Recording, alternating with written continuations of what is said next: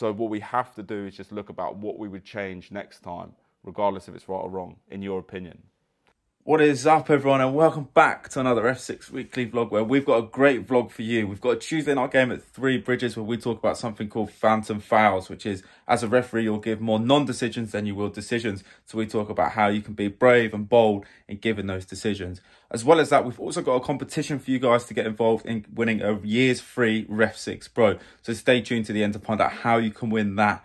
But for now, I will see you on Monday evening for what will be Matchday -1 and how we get on with it. I will see you there. Good evening, everyone. So it is Monday night now, and I've recovered from Saturday's game. Very much looking forward to it. It should be a real sort of feisty game as well. So we have to be mentally prepared for those first 10 minutes. Are going to be crucial in terms of are they going to want to play football. So let's gear up. Sleep well tonight. Big sleep, and I'll catch you tomorrow for what will be match day. Let's go. Good morning, everyone. So it is 7:45 and I'm about to get ready to go to work. In terms of today, it's going to be nice and simple. Pre-match walk will be about lunchtime, just to stretch the legs, loosen up, and then I'm going to cycle home, eat dinner, pack my kit bag, and get ready to go. Like I said, it should be a bit tasty. I'm quite looking forward to it. And yeah, let's get ready to go. So, lunchtime. My legs feel good. It's been a nice, quite a good day at work in terms of just getting on with stuff, so nothing too stressful. Lunch was a pasta pot, but it was stir fry, so that's nice and lots of carbs. And dinner is pasta, so very carb heavy. And yeah, now for the second part of the day, and I'll catch you when I've finished my cycle home from work. So, it is 5:05, 35 minutes to go. I got home about 4:45. So I feel good, I feel calm. So I'm going to pack my kit bag, and this is what I'm bringing to an Isthmian League South game. We'll start up here, which is boots, batteries for the buzzer flags, water bottle, speaker, important. Always remember the speaker. Spare boots as well, nice.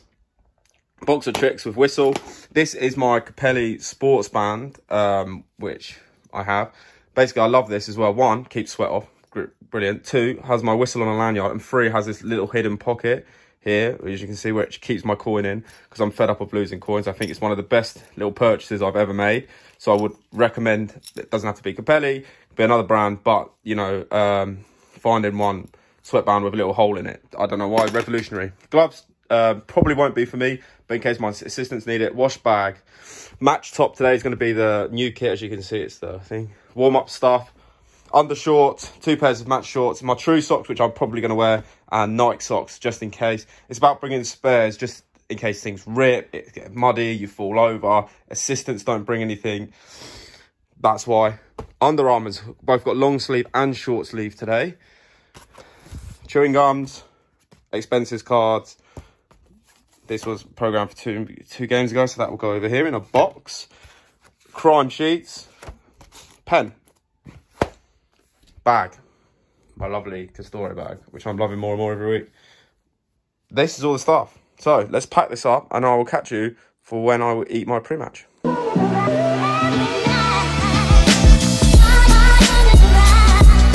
Hello. So shout out to my dad, who's sort of put this meal together, which is great.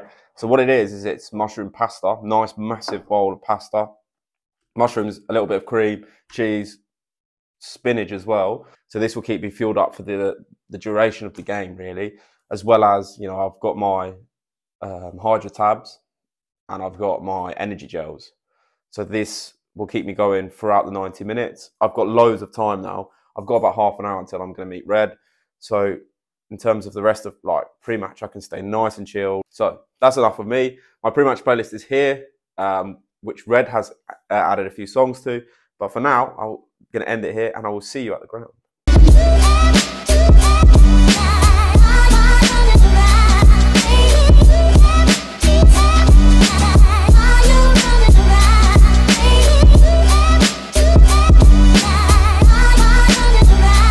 Redmond.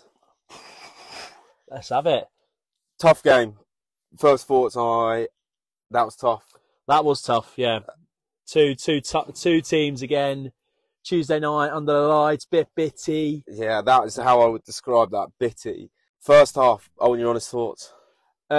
It was very much a basis of lots of off the ball stuff. It was trying to almost reel it back in and gain control. You see the half out really well, and it was a matter of second half puffing your chest out and going, right, how can I gain control of this game and put it back in my hands? And the second half was definitely in your control, especially because the first 15 nailed everything. Chest was out, shoulders back, Yeah. and it was a lot stronger. So I think you definitely by the end of it had it at the right level. So Yeah, it was good to see. I agree. And if we go a little bit deeper into the first half, because that's where not problems occurred, but I think, like you say, there's that 15-minute period where there was a lot of off-the-ball stuff. It felt like I was a bit all over the place. But yeah. What did it look like from the outside? First 5 minutes was fine. Yeah, decision for the 1-0, foul or no foul. You've got no foul. Again, you're right on it. But then the next 10 minutes was really bitty.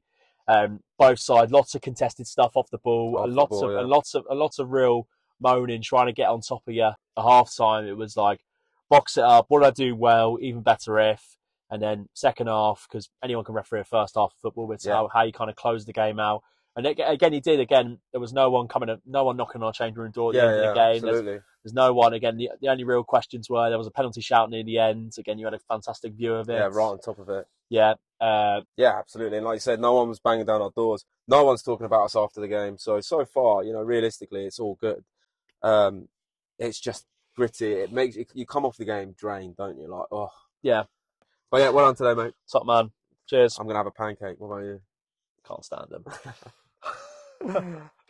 So, back at REFSIX HQ after a couple of days. These Tuesday night games are always a bit strange in terms of analysis, preparing for the next game. But what we're going to talk about today is obviously the competition that we said at the start of the video, but that's going to be in a little bit, as well as we're going to go through my stats and these things we call phantom fouls. Because as a referee, you give more non-decisions than you actually give decisions. So we're going to talk about, being confident in giving these non-decisions. But before we go into that, we get a lot of questions about how we sort of use REFSIX and work with REFSIX ourselves. So when we get to the ground, we get given team sheets about an hour before, and we usually write these in a little book. But what I don't do that because I've got rubbish handwriting, and during that game it rained. So if it rains and it gets smudged, and then you can't write on the piece of paper. So I put it into REFSIX through the team sheet section. And then what this enables me to do is it means it's all on my watch. And this also helps with my communication with the players as well. Because if I'm cautioning a player, then I can see their name and number. And then I can use their first name, when talking to them. So it feels a lot more comfortable with me. And then I can have a better relationship with them going forward as well. And it keeps them nice and calm. So those kind of things that we don't think about when using, our tools that we use as referees that can help us with our player management. But to the game itself, looking at my REFSIX stats, I ran 9.4k, which is about average at the moment. And we can see finally that we're starting to get into these wider areas. The game was played a lot in the middle, as you can see this big red splodge here, but we are getting wider into these areas. That means I'm keeping the ball between me and my assistant, and I'm starting to get more of an angle on decisions. But coming up, I also didn't get one. Looking at the sprints as well, very condensed, quite a few of them as well. 2 big red ones as well. So let me know in the comments how many red sprints you average a game as well. I'm averaging about 2 at the moment, which is nice. It means I can hit the top speeds as well. And heart rate zones, I was very high in heart rate as well.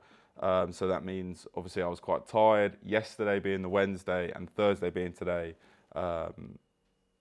it's finally starting to feel normal again and train normally. So we were lucky enough to get the footage today. It was through VO, so this is how we have to look at it. And the first clip we're going to look at is something a bit strange. Now, before we analyse our clips, we have to be careful that the decision isn't always the end result. Regardless if it's right or wrong, you can always take learnings from it. Because you can't change the decision now. You can only change your process going forward. So what we have to do is just look about what we would change next time, regardless if it's right or wrong, in your opinion. So this first one comes from, which does lead to a goal, and it's this phantom foul we're talking about. So if we just watch it through here, Sevenoaks are in blue, playing out the back. Three Bridges are in orange, and then there's a little bit of contact here, and not enough for me, I don't think, and obviously it goes on and scores, which makes everything a little bit more hard work for you. So if we pause the point of contact here, I don't think there's enough contact here for the player to go down. I think he's taken a heavy touch. He's not in control of the ball, and I think he wants to go down and win a soft free kick. I wanted to let them play. I wanted the game to flow. They wanted a physical game. That's the decision out of the way. The next thing we have to talk about is my positioning. As we can see, we spoke about it last week at Walton and Hersham, is looking down the barrel of the gun, and that's exactly what I'm doing here. So I can only realistically see a tiny bit of the blue player and more of the yellow player, because the yellow player is directly in my eyesight. Now, we can change this by taking 2 or 3 steps to the left, and then I've got an angle of if I can see a shirt pull, if I can, because at the moment all I can see is a trip, and taking 2 steps to the left or to the right, recommend left, because that means you're keeping the ball between you and your assistant, means that you have more of an angle and more information to give when you give the free kick, because you've just got to basically blow the whistle and say, this is why I'm giving it, because I've seen this, this, this, and this, and then the players don't really have too much to argue about. So that's the decision here. I think I've got it right. Let me know in the comments what you think. Obviously, it's a big decision that leads to a goal, but I think that there's not enough contact, and something we say is expected contact in football. It's not enough to be a free kick, in my opinion. But positioning-wise, I can be in a better position to allow me to sell the decision more. The second decision we have is a lot of what you will deal with at Sunday League as well, and lower level, is ball in the air. So you'll get a lot for people complaining about pushes and pulls in the air, and that is probably going to make up the majority of your non-decisions. So here we are. We can see me here looking at the drop zone, which is important, because if there's a tip to take out of this is the ball will never commit an offence, and it will never commit offence in the air as well. So make sure you can see where the ball is, take a quick look up, but then look at the players, because that's where the offence is going to take place. And as you can see, I've had a quick look up, and then I look straight across. So if we look here, my eyesight, the ball is somewhere up here, but my eyesight is straight on these 2 players here. So they're going to be jostling, they're going to be trying to hold each other. So what we have to do is look at these 2 players. And again, we're talking about angle, is that I'm not directly in front of it. I've got that angle so I can see both players and more of what's going on. And, you know, here we are again, slightly at an angle. They're both jostling, pulling and pushing and pulling each other.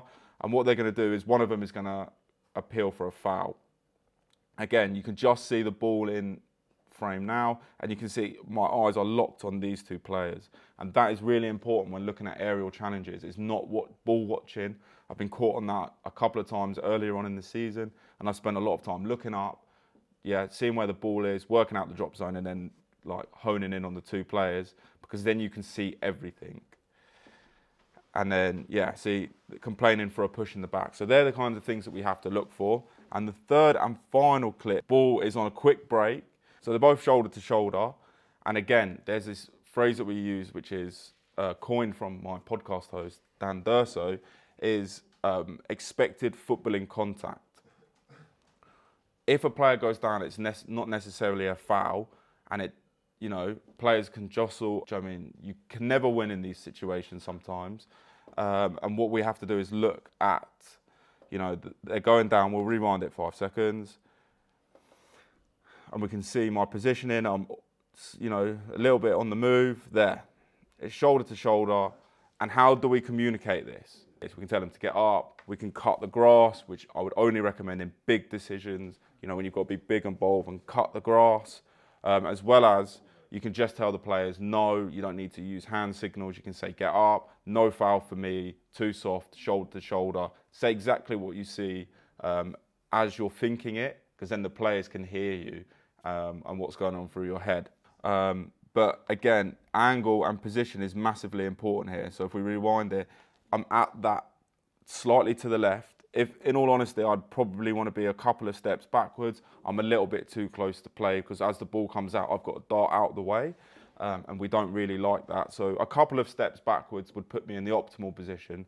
But in terms of angle, I'm in a better position than I was at the start in the first clip. But that's all my clips for the game. You know, it was a very gritty game, as we said, me and Red said. So there are a lot of non-decisions to make, and that's important.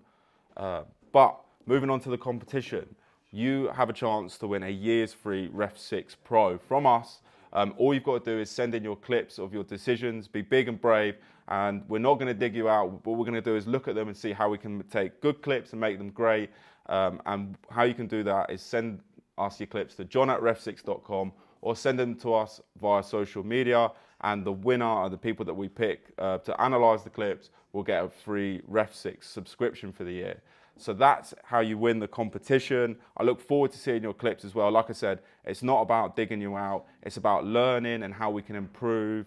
I'm not going to be like, this is rubbish, this is this. I'm going to do exactly what I do in my analysis is we have good bits and we have development areas, and how can we take good clips into great clips. So don't be scared. Be brave, be bold, just like you are on the football pitch. But that's everything in the vlog. Please like and subscribe, and I will see you at the next REFSIX weekly vlog.